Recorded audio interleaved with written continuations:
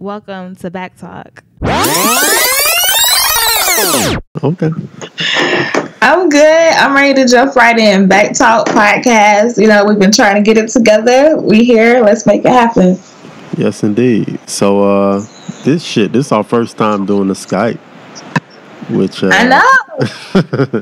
I don't know. I'm trying to figure it out as we do it. So, basically, we here for fifth show. We don't have C Rich here today. Unfortunately, or Jerome, both are out of town. They're handling business, but myself, Rhea Ban, and LaKae, we're here to give y'all a good show today. Still, Y'all got us. We still gonna make it work. We miss y'all, but we'll make it work. Absolutely. Shout out to the family. And before we jump in, Rhea Ban, I just realized we are on our 5th episode, and we have yet to shout out somebody that's like really important to the operation. They don't see her face, they never really hear her voice, but I just want to send a shout out to our camera girl. She'll remain nameless for right now. I don't know if she wants her stuff in the streets like that, but she's like super dope. She's like our camera person / production assistant / my hairstylist. Right. And I just want to give her a shout out because she does a lot, and we've never really acknowledged her on air. So. Yeah. She know Brianna Cherie. Y'all can check her out. She does hair. She does camera work. She does she's basically everything to the operation, along with LaKae. So, we got ladies leading the charge behind the scenes here. I'm just a talking piece. I'm just a talent on air. I don't do much outside of that. They pretty much hold everything down. But yeah, definitely shout out to Brianna. Thank you for your contributions. BAKTalk all day. And yeah. So I mean, Kay, you usually open it up with some lyrics. I don't know if you have some this time. I'm ready, bro. Oh, okay. Okay, let's go. Shapeless, formless, heart is enormous. I've borne this, I've worn this. No, never what the norm is. Come here, this is fearless. Contrast in color, wisdom's a woman. Listen and love her. Who said it? Thank you to LaKae for dropping lyrics that nobody actually listens to. That sounds like maybe it could be to something from Floetry. No, we still keep it rap right now or hip hop now. Usually Rhea Ban sitting next to me, he could peep at my phone and cheat, but we in 2 different locations, so you really got to figure it out today. No, I don't never cheat. Like, I've never cheated on one of these. So, I mean, the first show you did Jay-Z, so I know that off rip. Another show you did Benny Siegel, I know that off rip. I don't know this one, so yeah, I'm gonna let you have that. Shout out to Gnarls Barkley.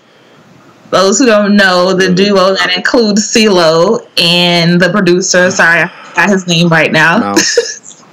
Right. Muse. So is it Muse or Mouse? Mouse.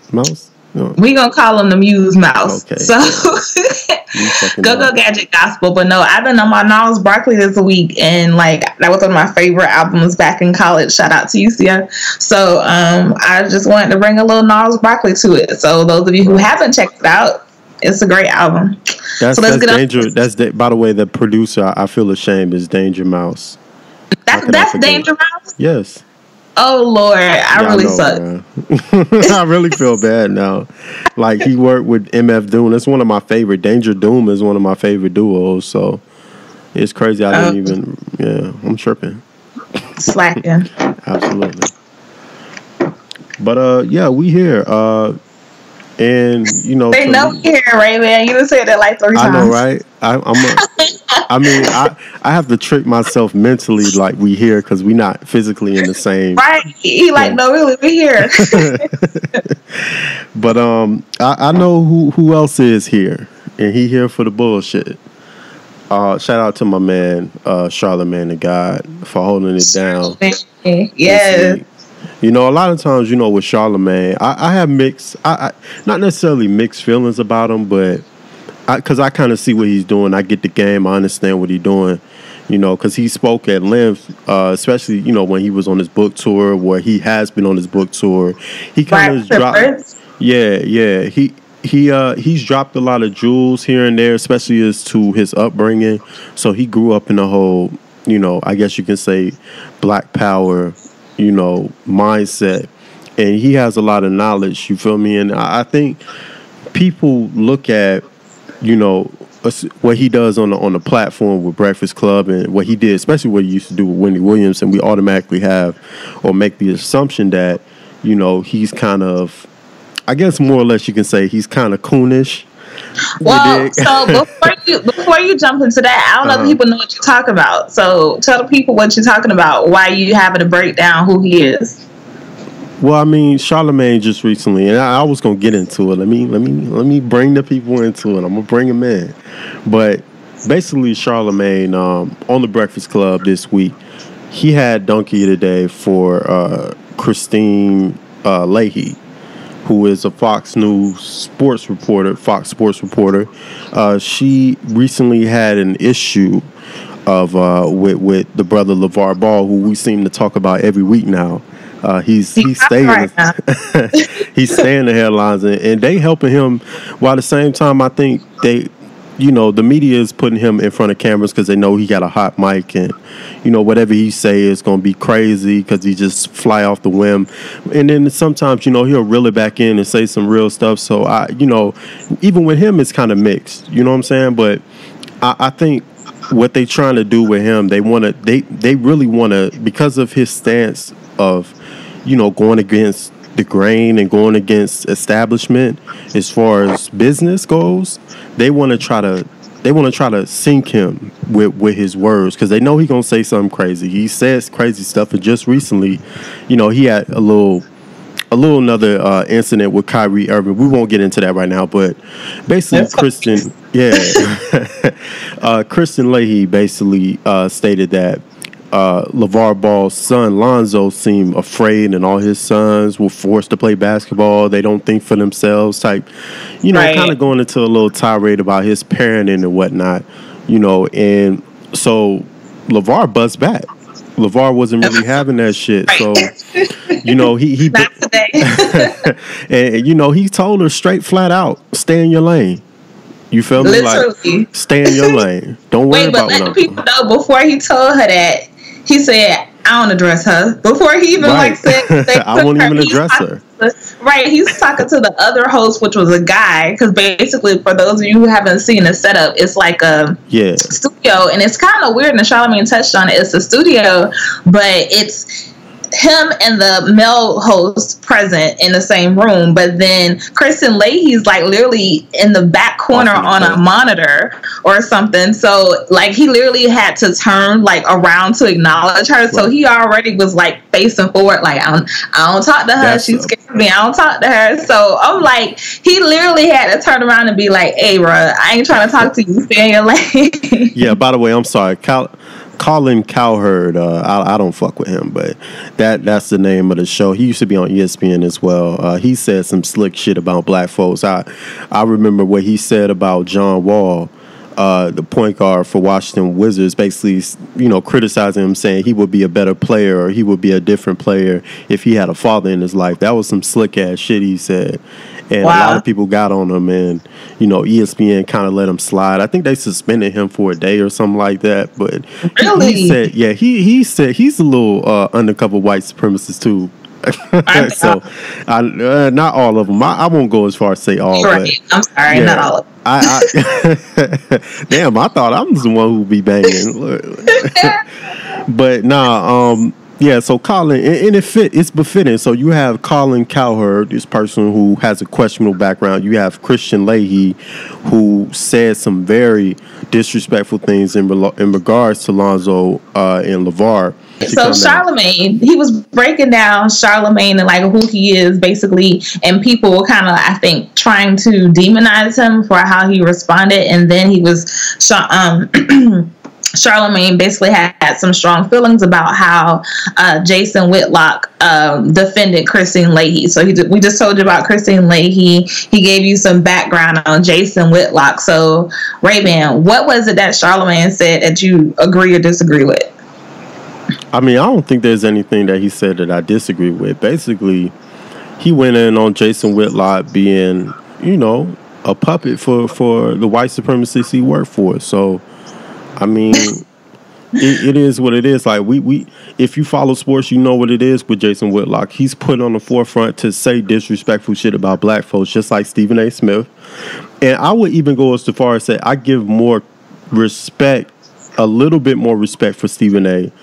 on the simple fact that there are times when he actually will speak up against white folks doing, an injustice in this country at times. But we know what he's there for as well. He's there to be Jason Whitlock light, I mean, it is what it is. We expect this. It's nothing new. Well, one thing that I agree with, basically people, including Christine herself, were like, oh my God, when he made the comparison of like the white woman falsely accusing Emmett Till. Right. We all know how that ended, and people thought it was so drastic, but I thought Charlamagne did a great job. And if you guys haven't heard his, Donkey of the Day, definitely put it up on YouTube. But he basically was like, white women and this history of weaponizing their whiteness. It's like you was in one situation with a person that he literally is trying to, he's telling you like, leave me alone, like don't talk to me, don't look at me, like I'm trying to stay over here, and then you have the nerve. I'm sorry to interject, but I thought it was brilliant the way he did it. He said, "I'm scared of you." Like, right. Yeah, and I'm scared. Right. We all knew what that meant. And, she's like, are you threatening me? Because when he said you'll get dealt with, see, that's when you have to put stuff in that context. Now, maybe he did mean the dealt with that she took it as. In our community, we didn't. That's not what we heard, because we know what that sounds like. When you say dealt with, you mean like, maybe your karma, maybe you're going to be addressed. It doesn't mean you're going to be like maybe harmed. But it depends on the scenario. So for her to just like jump from literally interview in a professional platform to ask this man in front of millions of people, are you threatening me? It's just like she sounded this alarm, and it's just reminiscent of like so much shit that has happened with white women and black men, so it just kind of struck a chord for me, and I completely got it. And I'm proud of Charlamagne for, pointing that out. Yeah, I mean, just like he said, man, this is nothing new. This is something where white women will jump on the victimhood role. They will not just white women, white men too. They want to find a way. If they know they're doing you wrong, they're going to find a way to become the victims in the situation. That privilege. That's just what it is. So they're going to flip it on you no matter what. She was prying at him, poking at him to try to get him to say something where she can start playing victim, and she got it. You know what I'm saying? She flipped it into a way. Ain't nobody think he that mad. You really think he gonna get on TV and say he gonna do something violent to another woman? Like, come on. That's right. That is so far beyond the pale. But that's just how the type of tricks in the games that they play. You got to be strategic. You got to know when you're going in a situation like that. I wouldn't even tell people to really go into a situation like that, because all they're going to do is try to flip it. You already know what they're on, It's a setup, right? It's a setup from the jump. So I wouldn't even suggest him to go on those type of platforms. But if you're going to go on there, you got to... I think he played it well, though, with the I'm scared part. That I feel like he played it off well. But... yeah, I mean, I with LeVar, it's back and forth. Like I said, I support him overall. I feel like sometimes he do need to shut the fuck up. Like, there are times where he put his foot in the mouth, like this shit with Kyrie Irving. He said, he shouldn't speak on his sons and how they come up. Basically, Kyrie was, kind of telling him to lay low, kind of lay back on his kids, let them kind of grow into their own man. And, he didn't take well to that because, you telling somebody else how they're paying their kids. I understand that, that's a touchy thing. But, for you to come back and say, well, you can't really speak on it, not just because you don't have kids, that's, whatever. But to say you ain't grow up with your mother, like, and his mother died when he was 4, like, it's shit like that. You got to kind of, like, LeVar, bro, like that's your homie. You got to pull, like, bro, like shut the fuck up. Like you know, you going too far, bro. He don't have a filter. He coming in. He probably feels like he got himself and his sons to this point. I'm sure we've heard about his antics and how he really is just unapologetic. And I think he's just staying true to brand. He's unapologetic. Mm-hmm. He says what he wants. He does what he feels. And I get it. I completely get it. They always, I'm not a big fan of filtering people. I get you got to play the game, or so they think. You got to play the game to get on certain platforms and excel to certain levels. But I always have appreciation and love for the rebel. And to me, he's a rebel of sorts. Like, he does not care about what he should and should not be doing. But you can tell he has sense. So like he said, he gives you just enough of the trash talk and just enough of the reminders that I can get crazy, but I got sense and I know what I'm doing, you know? True indeed. So yeah, I thought that was really, really interesting. Like, we thought it was going to be like a dry week, and then Wednesday, Thursday hit and everything started happening. I mean, it's still, it's been kind of slow motion, other than, kind of watching some of this shit unfold with Tretch and Whack 100 over in LA. They've been having. They don't Whack 100 just go at it with somebody else. He goes at everybody. Yeah, I mean, Whack 100 is seeking attention. What he's trying to do is become a name. Like, I haven't really seen Whack 100 with the game recently. It seemed like, and actually Whack is a truck driver, and a lot of his videos I've been seeing, he's been driving trucks the whole time. So I don't even know if he's still like in the music. Nah, real talk, I don't even know if he's still in the music industry, like if he's still doing anything. But I think he's trying to get cracking. I think he's trying to become a name so he can kind of flip that and make some money off of that. So probably into like a reality show or some shit. But basically he been doing a lot of woofing, so it is what it is. But speaking on the dead man, and regardless, like, and this would be just my little thing on it, because I don't want to really touch on it too much. At the end of the day, what a man says is his opinion, whatever. Speaking on a dead man is one thing. Speaking on his mother in a disrespectful manner, you stepping out there, and I see why. Yeah, and I'm more so disappointed in people who so-called call they, Pac kid their homie, and they ain't really doing much. Like, I kind of look at that side, but I think at the same time, a lot of them people, they ain't really trying to be online with it. And I've seen a lot of people, people like Napoleon, the rapper Napoleon's brother, who used to be with Pac. They kind of wanted to shoot that fade, and he been dodging them for a long time. He been dodging G Principle. I'm talking over some people's head because you don't really know like West Coast shit like that. I know. These are, hey, bro. Hey, I'm heavy in. You was swung from the West because I just be on it like that. Here you go. Okay. But anyway, I don't want to lose the people, man. Basically, shout out to Trent. Shout out. He can't help it, y'all. He be doing the backstory, the side story. He can't help it, y'all. I'm a storyteller, goddammit. But shout out to Trent. Shout out to Whack 100, even though he's doing some bullshit. I hope the brothers can come together, man, get some resolution on it. Speaking of resolutions, what's this shit about somebody suing a woman after a failed first date? What is this shit? Because you brought it to me. I don't even know nothing about it. So actually, when I was looking around for like hot topics and just stuff that's been going on, I think he was even like a donkey of the day. Shout out to Charlamagne again, but I just scrolled past it. I didn't even give enough attention to see what the details were, but it just got me to thinking, because I'm out here, I'm single, I'm trying to move and mingle and stuff. Mm-hmm. And I was like, if I sued every man that I had a bad first date with, or if that was like really a thing, like, do you know how like caked up I would be right now? Like, and then I was just, it was just like a thought thing for me, like, who does this, and like, why? Who would even like make that a case? So what happened? Like, what exactly happened though? Because I need to know details. That's what I'm saying. I'm telling you, I didn't read the article. I'm saying I saw the headline, and the headline just got me to thinking, like, dang, if that could really be a thing, like, to two people on first dates, like, who does that? Like, isn't the whole purpose of a date to, you know, test the water, see how it goes, and we all know it's a 50-50? Like, who does that? So it was more so just something I thought was interesting and wanting to get your input about, like, if you could sue somebody because of a bad first date, would you do it? No. Like, why would I waste my time? Like, first of all, what are you losing?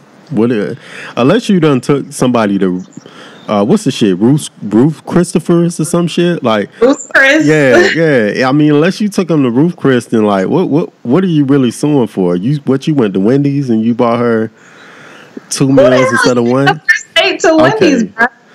What you mean? Oh, okay, never mind. I mean, a first date, that's fancy. Wingstop is fancy for a first date. Well, what's regular for a first date? I mean, shit. Taco Mac. Taco Mac is better than Wendy's. What are you talking about? If Wendy's is fancy, Taco Mac is base. You know what? We're not even gonna do this with you. Not. But basically, because I just looked it up. So basically, the man is saying he's suing a woman for texting during the first date. Oh. Men are being exploited by people like the defendant. That was his statement. Oh, I can't. So basically, she got a free meal out of him, and he was mad because she was just on her phone all night. Shit happens. Whatever. Go on another date. That's how I feel. And that's that. I just want to know what you thought. It was more of a look at this crap headline. Like, this is crazy. That's it. This nigga is banging over $21. I just read it. The movie ticket was $17. The pizza was $4. This nigga really is banging over $21. I can't believe this. It's amazing what a man with hurt pride will do. All right.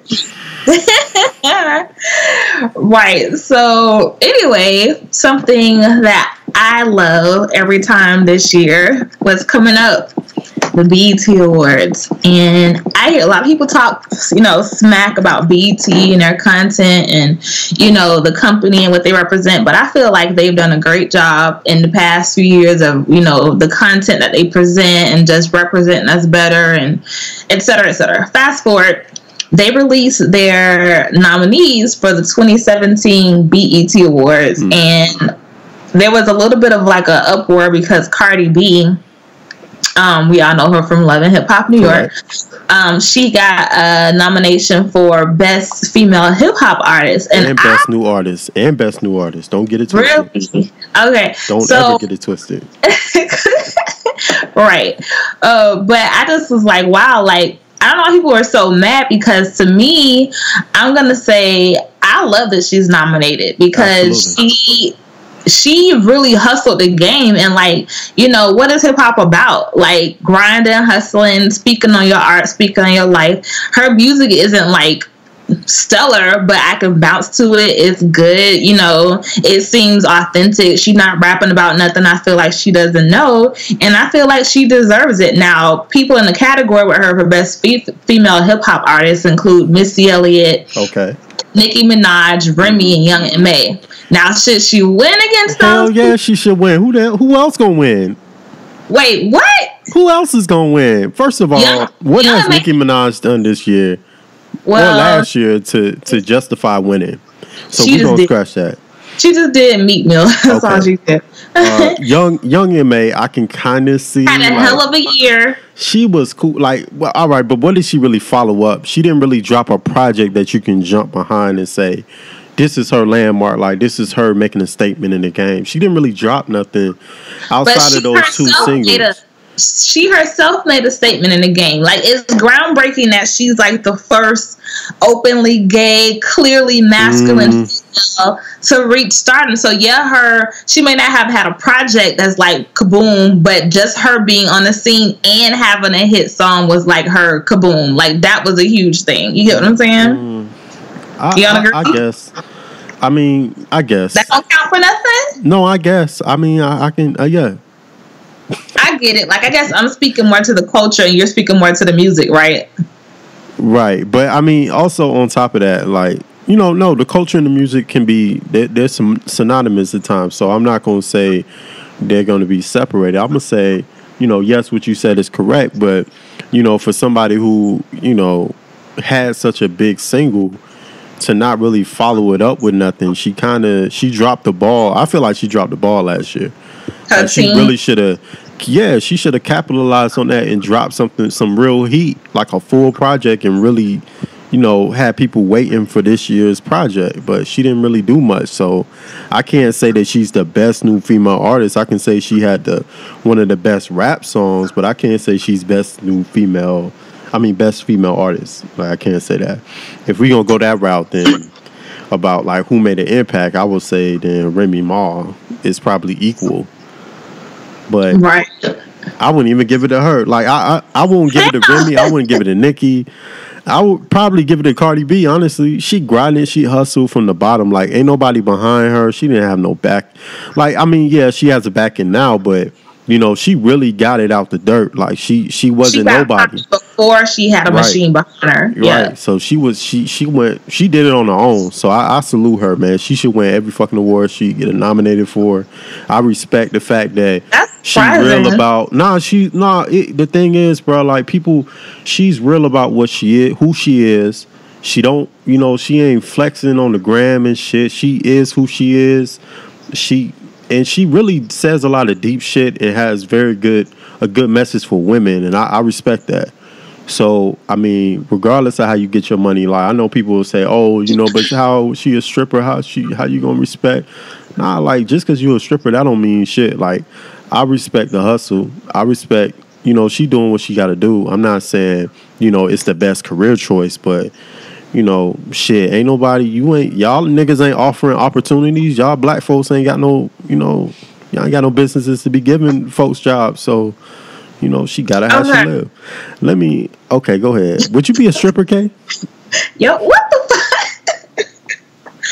Where did that come from? We talk about BET 2017. We only on category 1. We ain't talking about my aspirations, okay? Okay. So, best male hip hop artist, we got Big Sean, Chance the Rapper. You didn't pick the best female. I'm gonna need you to pick one. If I had to pick one, you know what? I love the underdog story, so I'm sorry. I think I gotta give it to Remy. Okay. I love Remy. I've been rocking Remy since, I've mentioned it on previous shows, like her first, maybe even only solo album. And I love how she came back and like rebranded herself. Like, I loved her hustle. And yeah, Cardi B, she got it in, like you said. But I guess if I was 25, I'd say Cardi B. But since I'm a little bit older than that, I'm gonna have to go with my girl Remy. Okay. I mean, I can respect that pick. I ain't gonna argue one way or another with that. Best. I keep saying new shit, but best male hip hop artist. Who you got for that category? I don't know. So for the listeners, it's Big Sean, Chance the Rapper, Drake, Future, J. Cole, and Kendrick Lamar. I don't think I've ever seen such a tight category, at least not the last few years. Really? Like, Big Sean's most recent release. Don't do that. Big Sean, we talked about Big Sean's album the week it dropped. It did kind of die out for me, I'm not gonna lie, but I felt it, like it made an impact. He was lackluster with the song with Eminem, but whatever. Chance the Rapper brought back Black Boy Joy and had a Kit Kat commercial. Like, it's crazy, like the impact in the year that he's had, and he's co-signed by the Carters, so he's like automatic golden ticket boy. Drake, he's just consistent, and I can't say he's wowed me lately, but you got to give it to somebody that can be like, I think I just saw an article about him always having a song on like the top 100 for like the past, basically his whole career. So you got to give it to his consistency. Run is ridiculous, bro. His run is really ridiculous. I'm like, seriously, like it's crazy, and we haven't gotten tired of him. Well, except for C Rich. C Rich don't like him, but shout out to C. Right. If he was here right now, he'd be slumped back in his chair like I ain't talking about this shit. So that's Drake. Future has been popping. You got to give it to him. Like, ever since that song with Rihanna, like, the dude just went into the stratosphere. Like, he's been doing his thing. Can't get mad at that. He started a whole culture of damn mumble rap. Like, you can't get mad at that. J. Cole, his most recent project, he gave us, woke. J. Cole, it was cool. It'll be a Charlamagne said it was vacuuming the house music or something. That shit had me rolling. I think it was Charlamagne who said he made vacuum the house music or some shit. Oh my God. I can't. But it kind of fit. That don't mean it's bad. It's just it kind of fit. I mean, that album kind of did. Vacuuming the house. So music you play while you vacuum the house. I can't. And then now, wait. Before you get into Kendrick, okay, does this include his new album? Is this nomination include Damn? Yep. Okay, yeah. Go ahead. I just had to clarify that. Yeah, I forget the official time span, but I know it's like sometime like mid last year up to this year. But so K-Dot, Kung Fu Kenny, Kendrick, motherfucking Lamar, like. That's all I gotta say. Like, Kendrick, motherfucking Lamar. Right, so we see, but we see where you're coming from for this. So I'm gonna run down that list one more. So with Big Sean, I gotta cancel Big Sean out. Off rip, just for respect to hip hop. The nigga didn't answer back. I know it ain't no time limit for you to answer back, so I'm not gonna work to Nicki Minaj. And he I felt like Big Sean jumped out the window with this and. For no reason, really. This nigga still hurt from Control, so I can't give it to Big Sean. And on top of that, the album it was cool. Like, I liked the album when I first heard it, the one run through, but I haven't really wanted to go back to it, and it kind of so it ain't stick with you like me. It ain't stick with me like that, and I feel like in today's music culture, we do have to give this music more time. You know what I'm saying? Definitely want to sit with it longer. Like, I can't say nowadays that anything is classic. I gotta give everything at least 5 years. If I feel like I can play it 5 years from now, then it'll be cool. I don't have no instant classics right now. But Big Sean, his album was cool. I can't give him best hip hop artist, especially over somebody like Drake, Kendrick, Cole, or Chance. Future's off rip. Future's out of the list for me. I feel like he's stagnant. Like, he's just really making the same little music. He's not really doing anything.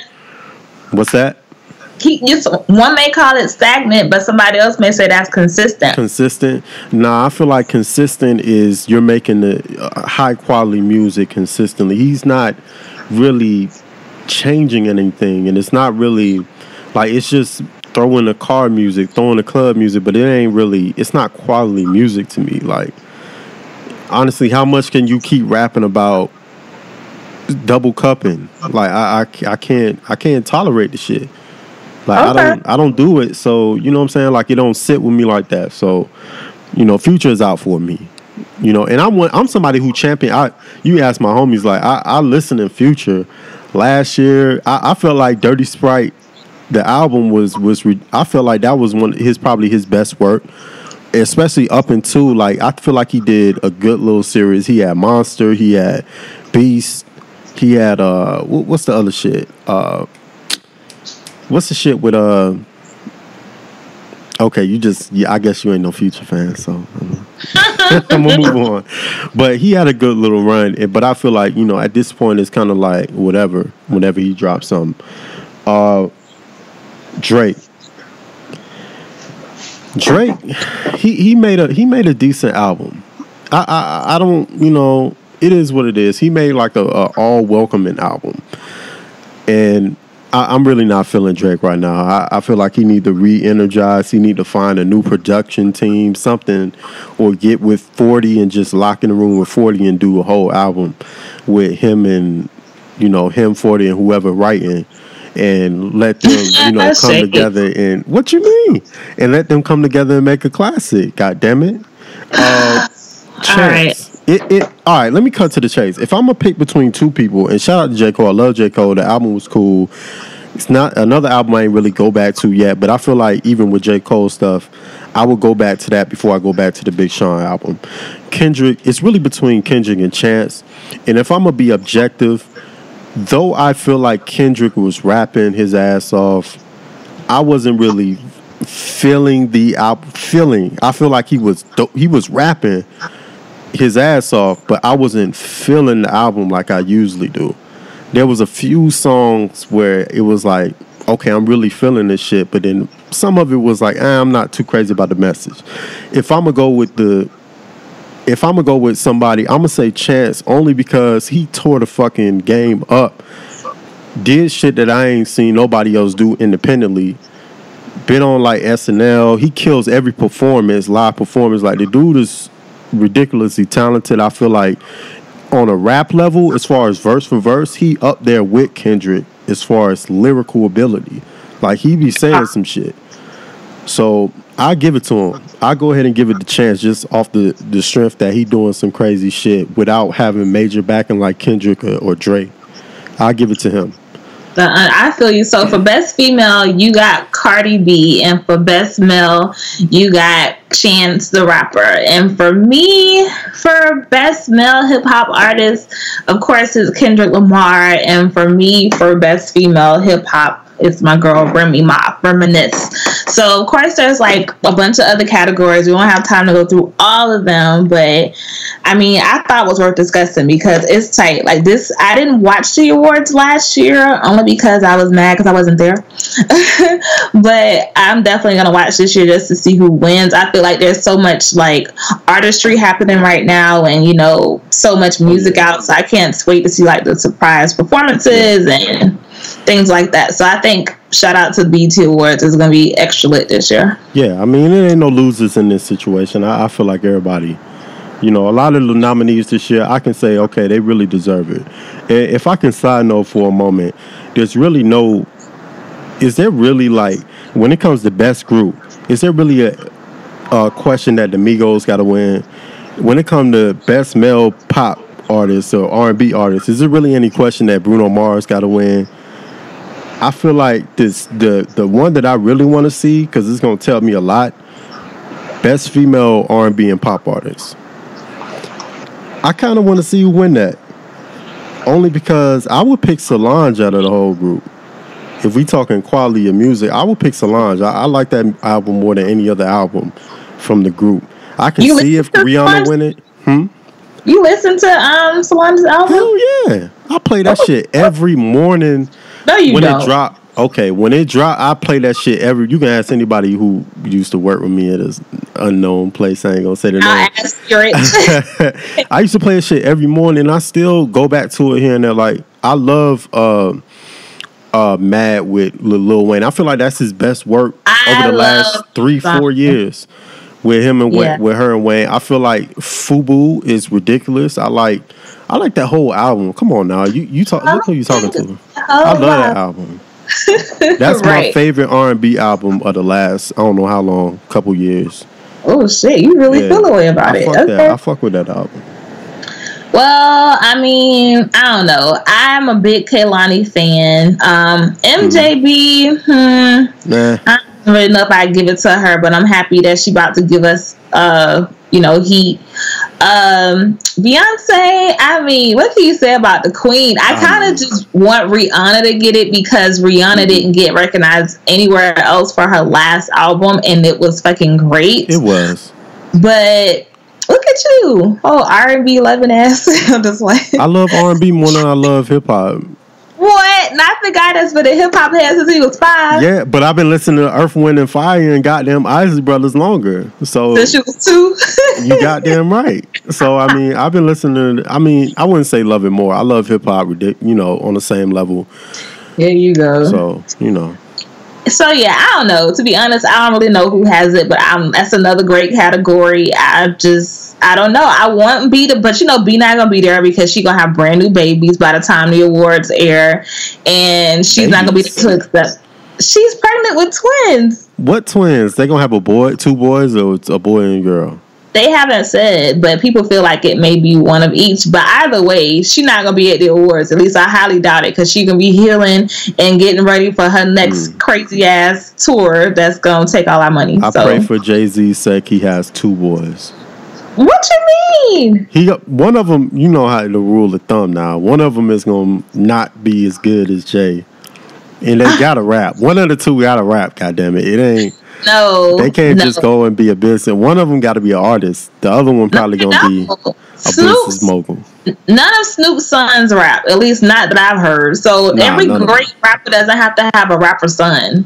But I feel like with Jay-Z now, come on now, that's Jay, that's Hov. He gotta have one to come and take the throne. You gotta have one. You're right. I hope they have at least 10 more kids.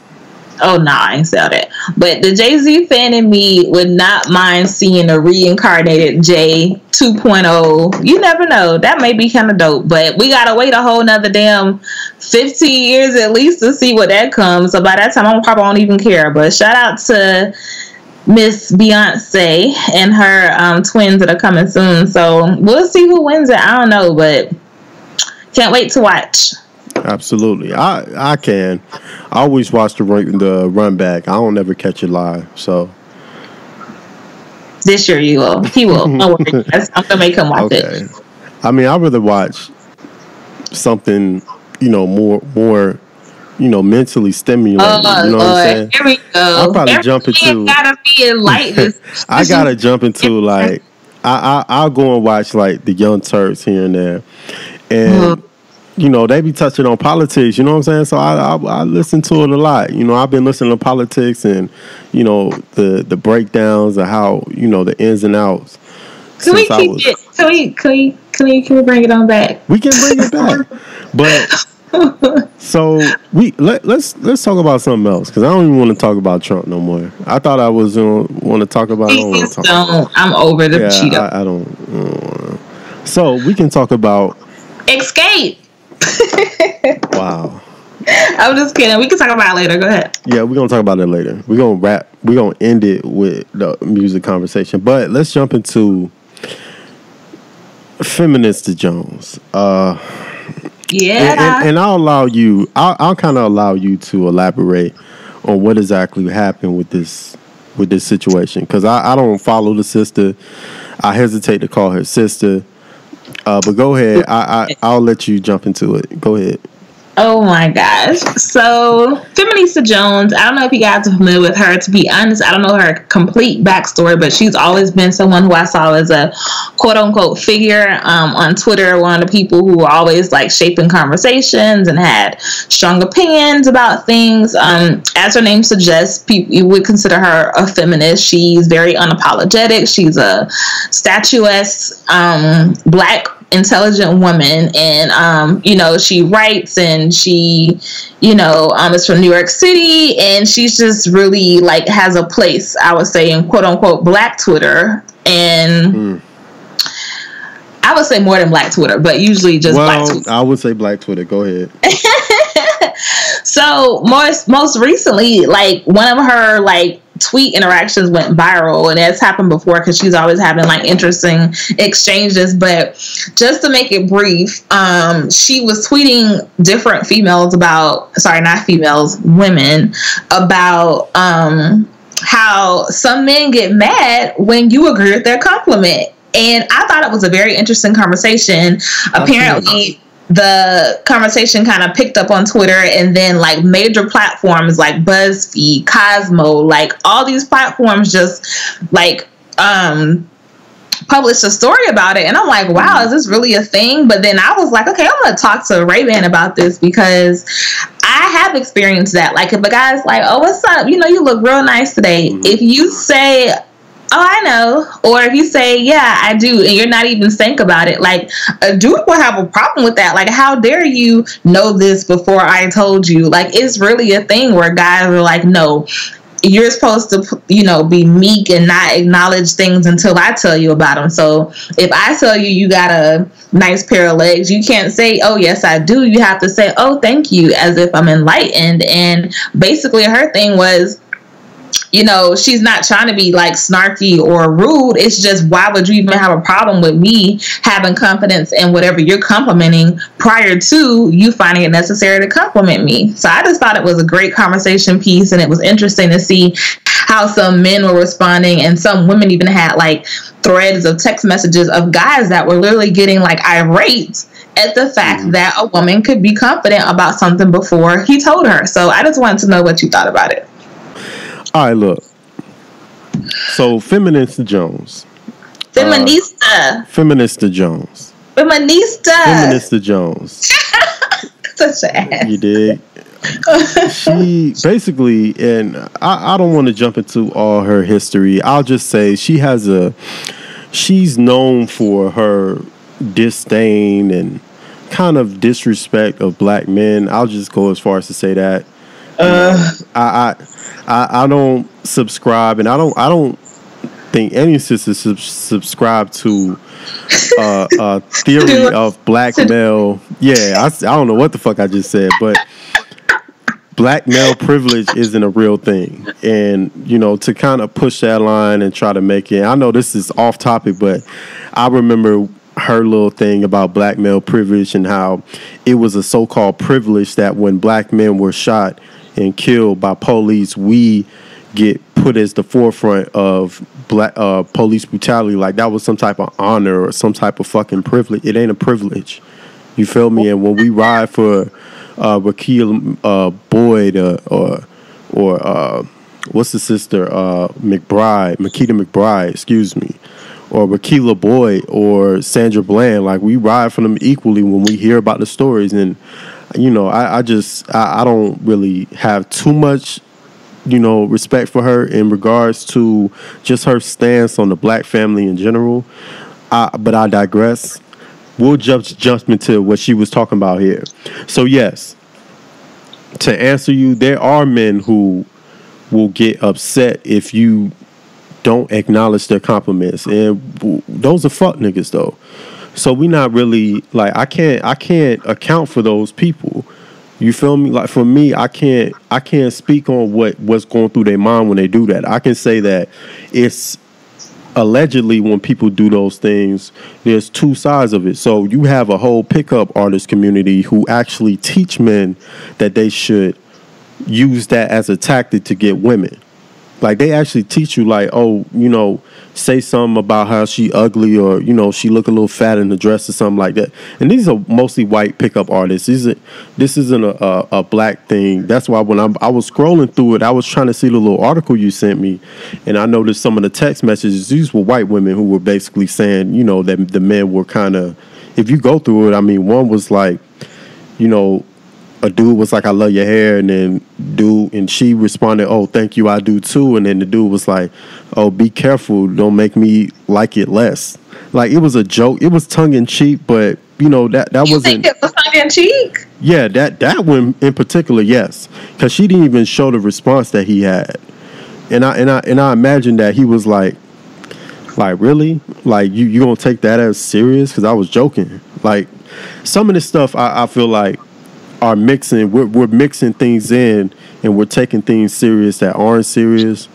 And then on another behalf, we have, yes, there is a community of people who actually use that as a tactic to get women. There's other people who they hate rejection, and they'll find a way to minimize somebody in their mind in order to relieve that feeling of rejection. So I mean, there's levels to it, but at the end of the day, I feel like this is kind of taking a step beyond, because it's not an epidemic. It's not a bunch of men who were, feeling the way that, oh, a woman made a compliment.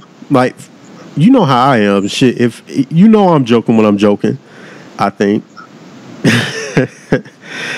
I feel like you kind of know when I'm joking. So if I do make a statement like that, I'm 100% joking. I never feel like anybody should feel like they have to downplay what they feel about themselves for other people. Right. And on top of that, a lot of men who they don't really have game like that, they're going to use a compliment to a woman to get their foot in the door. And so if you don't even really acknowledge them, they feel slighted in a way. But you don't understand the notion of men's like to feel like they're building you up in some way. What do you mean?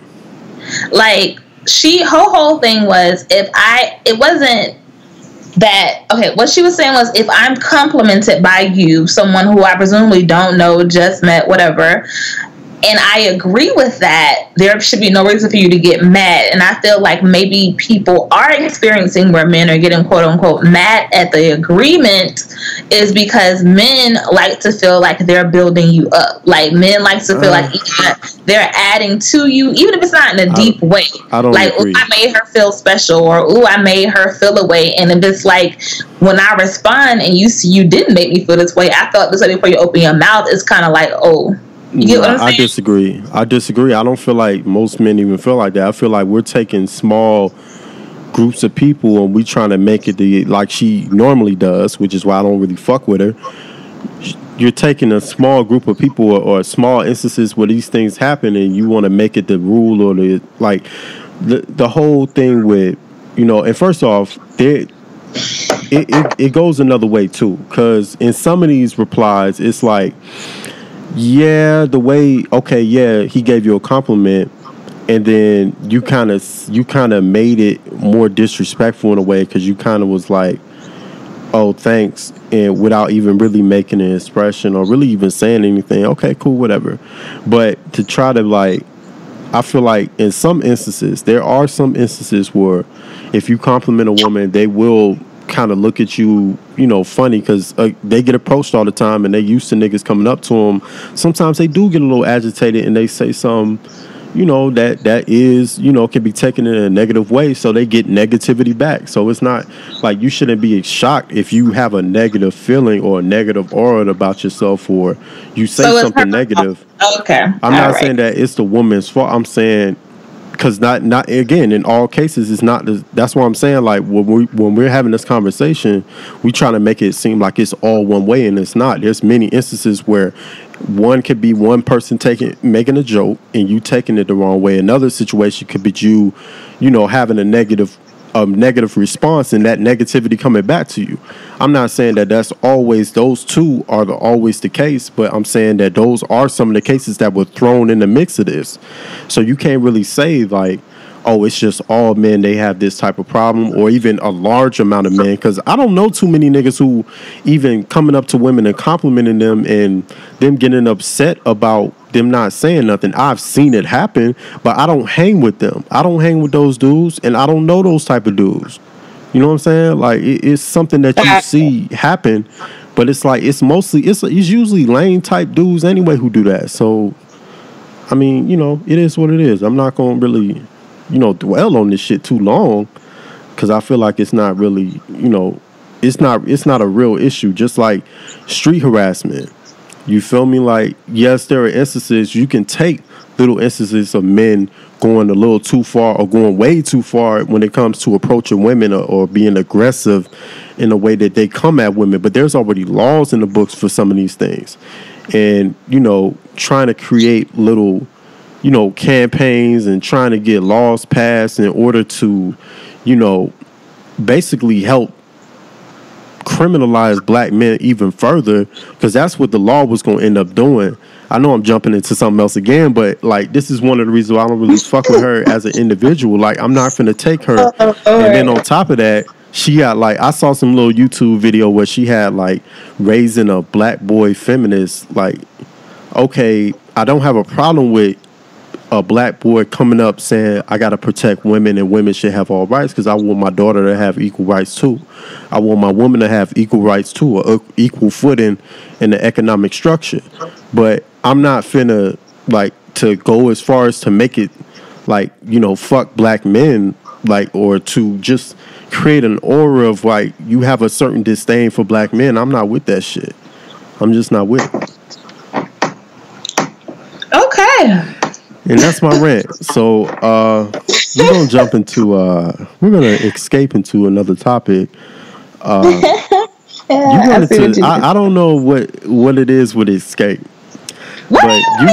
But you, because I'm gonna be honest. I really only listened to their biggest singles. I've never listened to an Escape album, so I don't know. You are missing. If you are a true hip hop, or I'm sorry, R&B before hip hop head, then you are missing out by not having ever listened to a complete Escape album. What I would suggest is that you start with Traces on My Lipstick, because that's the one that kind of made me a fan.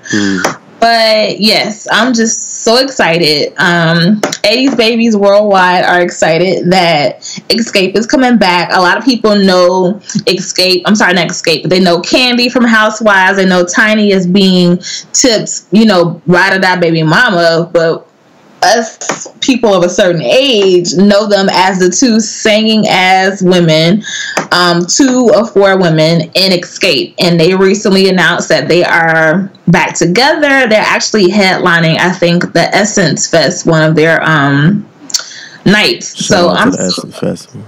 Right, we need to go. But I'm just super hyped. Like, you don't even understand. Like, Traces on My Lipstick was like, I kind of felt like the album that helped me kind of come into my like womanhood and like, really know how to feel about certain things. Like, it has a special place in my heart, as you can see. So I'm just hyped, and I can't wait to see what music they put out. So shout out. So that's one of the groups that you grew up on and you wish would make music today. Like, that's a group that if they drop the album this year, you will fuck with it. I would completely fuck with it, and it will be in my favorites, and I will listen to it at least once daily. Like, anybody who follows me on Instagram and has for over like a year know, like, I'm big on putting like screenshots of whatever I'm listening to at the time, and Escape is in regular rotation, so I'm definitely here for it. Okay. I mean, I never looked at them like that, so I don't know, but you young, so I'm gonna let you have it. It's cool, but let me be the one that brightens your R&B world with a little bit of Escape. I'll sing you some songs. Okay. I don't. I don't know too much about them, so I can't say. But I would say if there was a R&B group from the '90s that I wish was still popping or made like quality music still, it'd probably be Jodeci. That'd probably be one. Yeah. Really? Yeah. Look, they actually made recent albums, which is funny that you say you wish they would. Yes, I know, but I said equal quality. I didn't made a comeback with equal quality. Right, I feel you. I mean, no. I would say as far as groups too, Outkast, of course, like that's everybody's comeback album. Like I want to see that before I leave here. I want to see an Outkast album. I want to see an album from Jay Electronica. Like, even though I don't know if you would qualify that as a comeback, but he ain't dropped shit in so long, except little songs here and there. So I guess a comeback too. I wouldn't mind seeing a Bow Wow comeback album. What's coming. No. No. What's coming with the show he got. No, I would not mind Immature. I was a huge Immature fan. Batman was my man. I did go to his concert, and he did put my god sister Federa on stage, and I was mad, but that's fine because I was too young.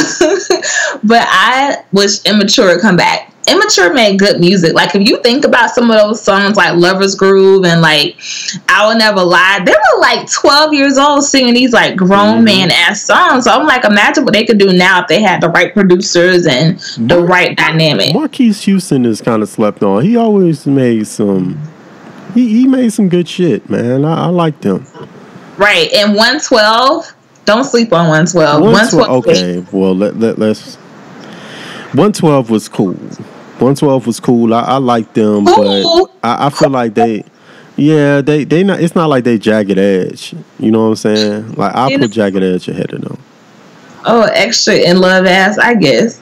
So who else? Let's see. Total. How could I forget Total? Kima Keisha Pam, that album, oh my god, I would definitely want a reunion. Now, one of the girls did die, RIP to her, but like Total, I would definitely want to bring that group back if I did, because that last album on Bad Boy did not get pushed the way it should have. I'm still mad that it didn't.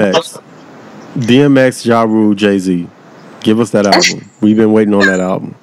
I need that album. I could go for that. I could definitely go for that. So I guess I kind of want to say Genuine, but I feel like his old stuff still gives me what I need, and the last few projects haven't been that like impressive. So, but if I had to give myself a little short wish list of like 90s artists and groups, I think they would definitely be on it. Okay. I mean, but speaking of, because I brought up Bow Wow, and you seem to have disrespect for Bow Wow. I don't know why. Yeah, shout out to Bow Weezy, Prince of the Old Town, Prince of Atlanta, goddamn King of Atlanta. Shout out to Bow Wizzle. You feel me, for holding it down for so long. He has been at the top of the game for so long. We don't forgot. You know what I'm saying? We don't forgot what his contributions to the game. We don't forgot that he put on Trey Songz.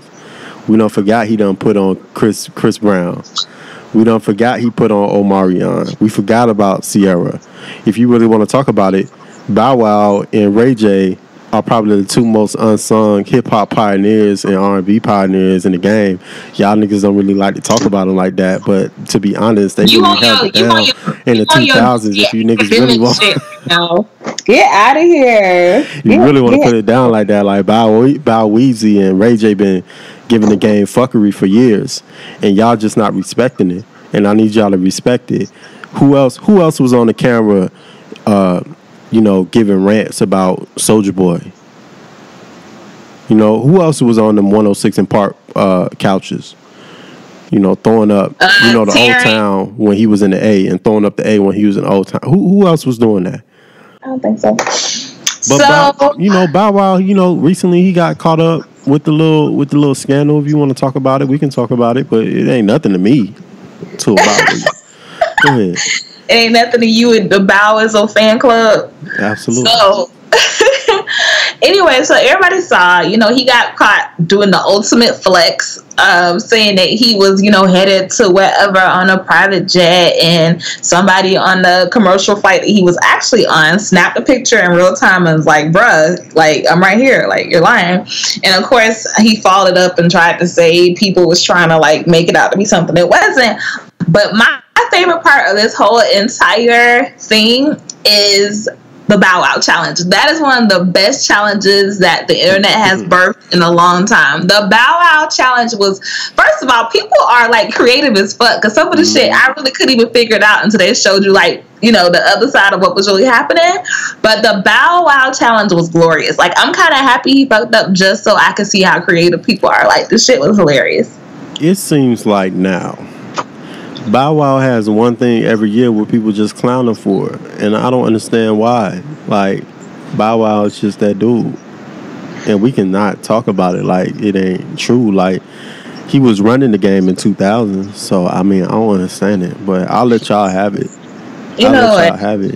We gonna take it because Shad Moss, like, shout out to Charlemagne again for making relevant ass points. Like, he spoke about how he thinks he's still that little Bow Wow yippee yo, like Snoop's nephew. Like, he think he's still on like the tour with all the hottest guys of 2002. Like, that's not where we are. Like, I think he wants to be back in that spot so bad. Like, he thinks he's like a G. Like, his whole entire movement is a flex to me. Like, he looks like a flex. He acts like a flex. Like, his music sucks. Like, he dissed the girl Erica Mena on like the internet in front of everybody. Like, it's levels to the fuckery that is Shad Moss, and I'm like not mad that he got caught out on his shit, and it just sucks because he's like executive producing, I think, Growing Up Hip Hop Atlanta. Yeah. And they kind of probably, for me, maybe not kind of want to watch the show because it's like, I don't want to see your lame ass on there. Like, if they show the, like Tiny's daughter and Reginae, if they show them more than Bow Wow, I'm on it. But if Bow Wow is like, Bow Wow is the draw though. Let's be honest, he's the draw of the show. Yeah. To be honest, I feel like it's working against the show because these kids like him.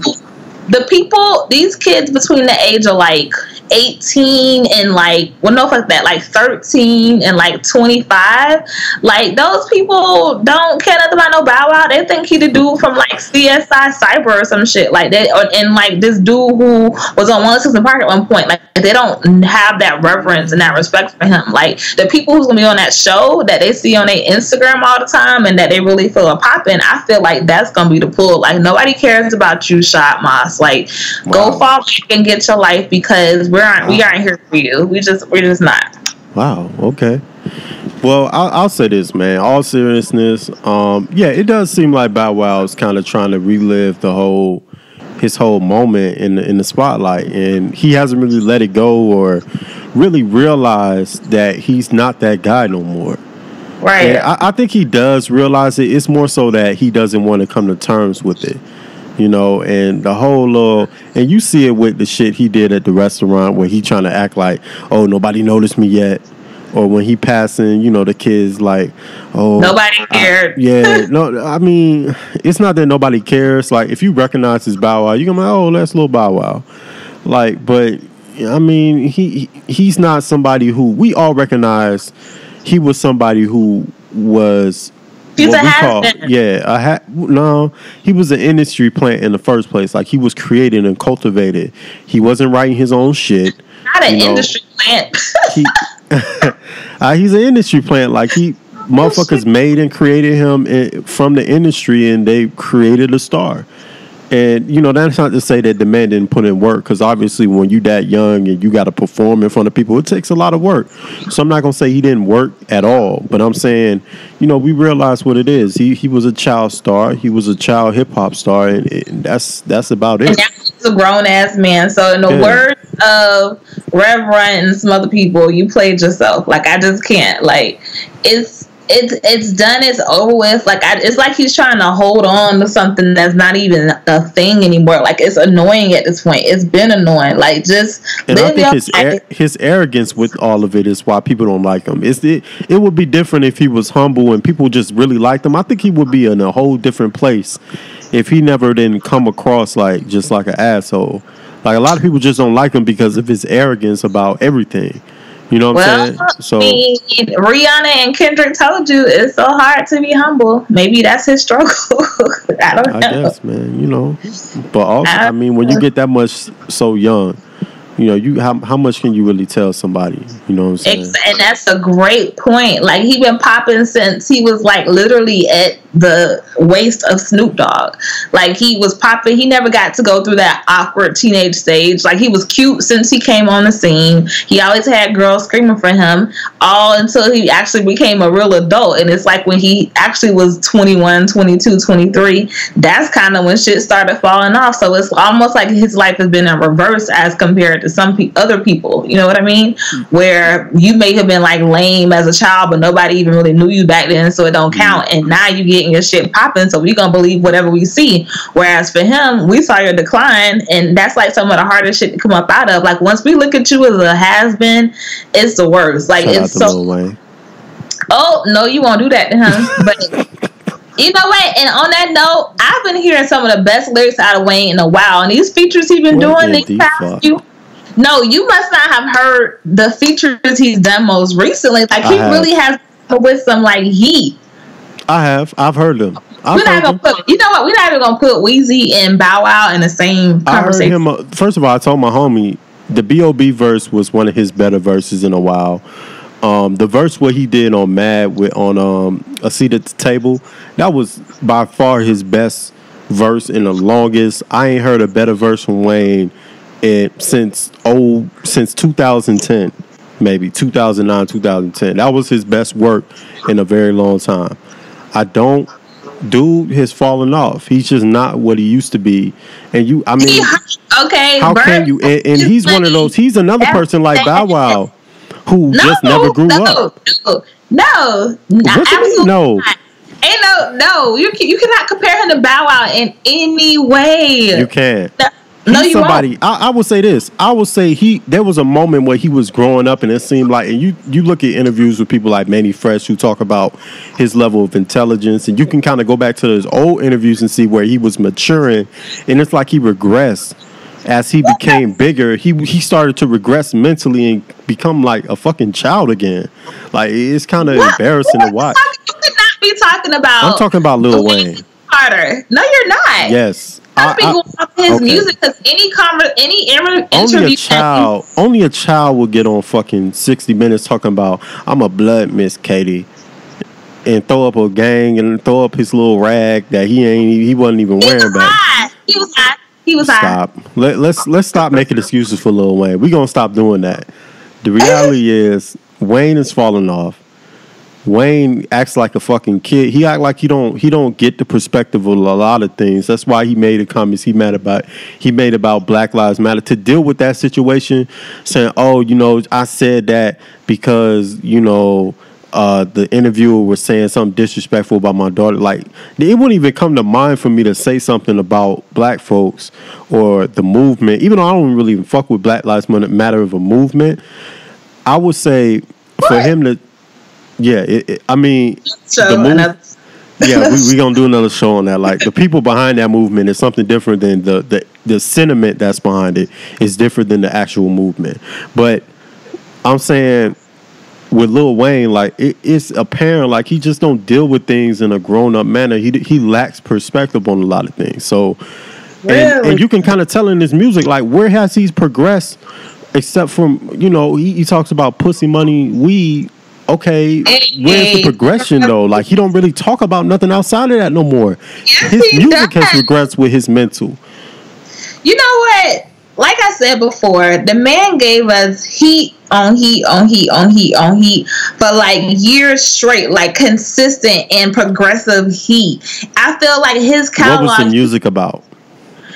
Everything. Yes, No. See, this is what we get into these. Yes, it was about PMW. Okay, that was a lot of it. And punchlines, random punchlines. A lot about PMW.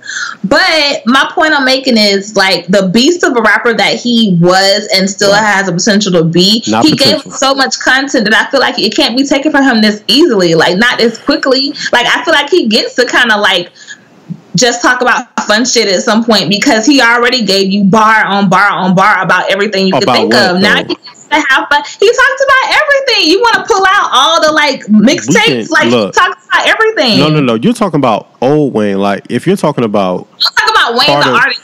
Carter 1, Carter. I would say it stopped at Carter 2 when it comes to content and substance. It stopped at Carter 2. Like, he don't rap about nothing from Carter 2 on. He ain't been rapping about nothing since. Like, if you can really dissect his music, it's all punchlines about pussy, money, weed, and different, trending topics throughout the time that was popping around that time, which is whatever. That's cool. But, if you can't compare his legacy to a Jay-Z who been giving, like, game food for thought for the longest, like, you can't do that. We're not doing that. We're not comparing him to the greats. We just talking about Weezy as an artist, and you are saying he's falling off. We're not comparing him to a great. We're just saying, has he fallen off or has he not? And I feel like you trying to compare him to Bow Wow is disrespectful as fuck. And that's all I got to say. No, I wasn't trying to compare them musically. I'm not saying musically. It's not even a comparison. You're right. It's not a comparison, because I don't think anybody's outsold Bow Wow at a young age. So we're not gonna make that comparison to Bow Wow and Lil Wayne. We're not gonna do that and disrespect Bow Wow like that.